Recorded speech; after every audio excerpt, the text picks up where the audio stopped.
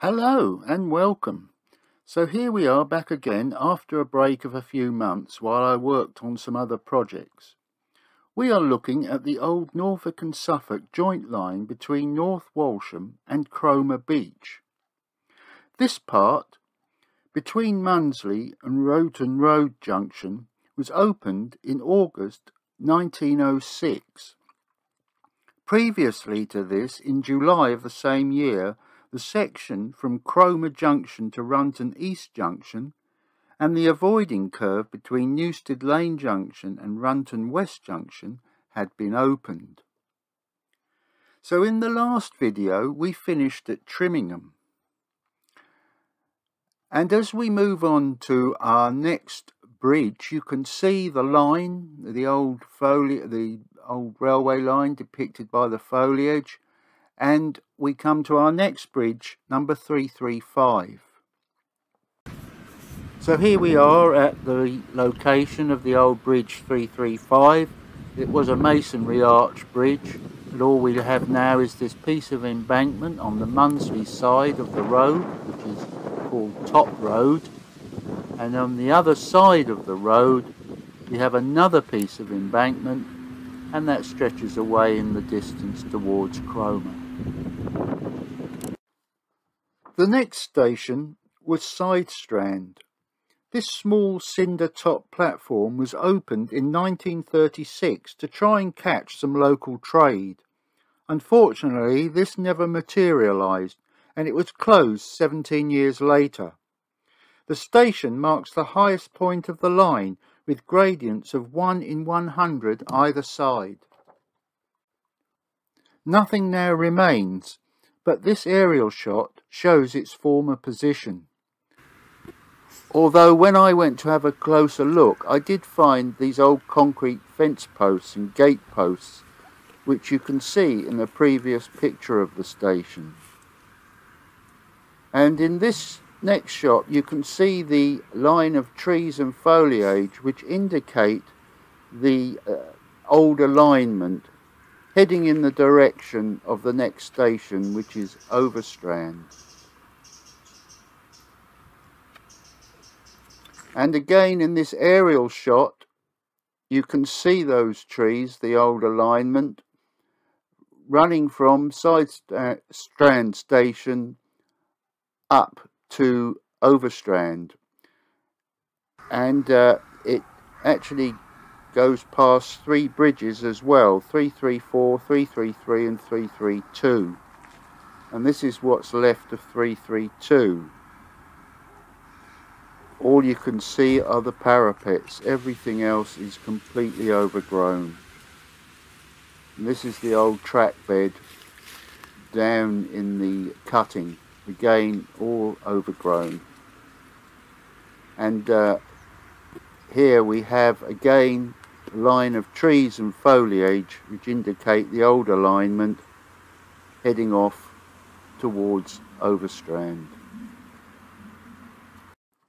Overstrand station, 9 miles from North Walsham, consisted of one island platform on an embankment with a passing loop.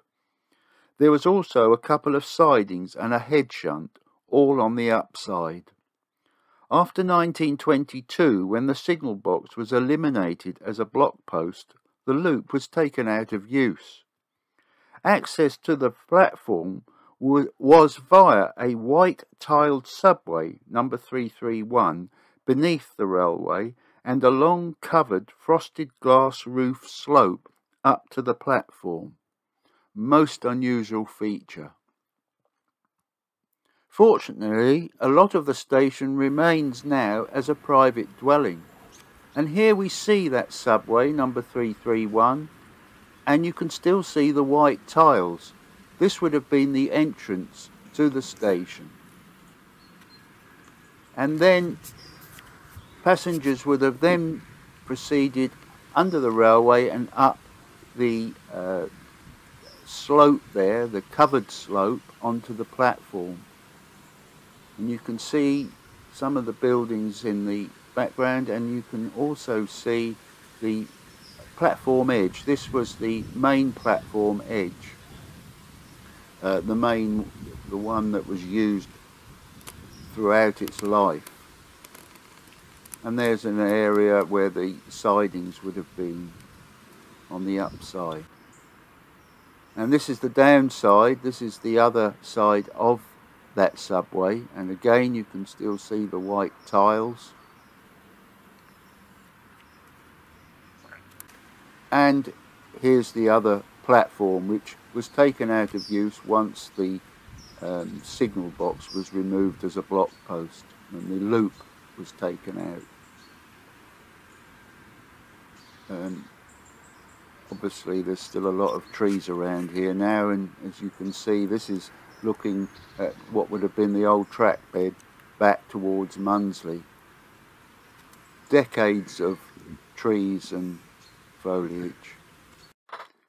Just after the head shunt on the Cromer side, the railway passed over North Walsham Road via bridge number 330.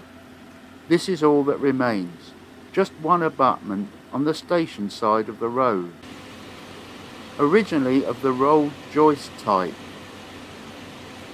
As I say, just this one abutment and a little bit of embankment on the station side of the road. On the other side, it's just a few bungalows. From Overstrand, the line hugged the side of Cromer Road before curving round to the left and entering Cromer Links Halt. The single platform halt opened in 1923 and was accessed by a path up the side of the embankment. It cost £170 to build and served the adjacent golf course. Immediately after the platform, the line crossed another section of North Walsham Road via bridge number 328. And this is what's left now. No sign of the bridge. The station would have been on the left where those trees are now, and the bridge across there to some more embankment, obviously now replaced by some new houses. About a third of a mile further on, the line passed beneath the Great Eastern Railway line approaches into Cromer High Station via a short tunnel and beneath the main Norwich Road via bridge number 326. This is the Cromer side or portal of the tunnel.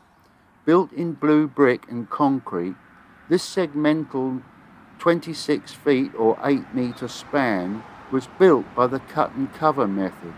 It was 62 yards or 56 metres in length. Obviously the previous built line above would have been affected, but other work was going on in the area at the same time, as we shall see later. And this is bridge number 326 looking south. This is the Norwich Road. This shows the bridge in more detail. I'm on the footbridge actually that is built between the tunnel and this bridge. It was segmental masonry, by the way. These buildings are on top now of the tunnel and are on the old alignment of the Great Eastern Line, which ran into Cromer High. Cromer High was in the distance there. At the same time as the line from Munsley was being built, the Great Eastern Railway built a line from their railway at Cromer Junction to connect with the Munsley line at Roughton Road Junction, thus giving the Great Eastern Railway access into Cromer Beach. This is some track relaying work going on at that junction. This is looking towards Cromer, and the line behind the signal box is that loop line from the Great Eastern Line at Cromer Junction. Immediately after the junction, the railway passed over Roughton Road via bridge number 324. The single line from Overstrand was now double. This is that bridge now. This is a superb looking bridge of the rolled joist type, but with decorative arches and balustrade. This is the north side of the bridge. Fine brickwork there. And this is the south side. You can clearly see the decorative arches and balustrade. And now we're up actually on the station, which was built in 1985 to serve the area, because we are now on the Greater Anglia line, which uses the old railway line. And we're looking towards Cromer there, where that train goes. There's the parapets of the bridge we've just looked at. Just a single platform station. This is obviously we're on a single line. You can just make out the parapets in this shot here where that train's passing over now. I think that's bridge 321 over Hall Road. And this is looking at the other way. This is, the curvature of the line there indicates where the junction was. This is the Greater Anglia line from North Walsham via Gunton to Cromer Beach. Well, I think that's enough for part 3, and I'll see you in part 4. Thanks for watching.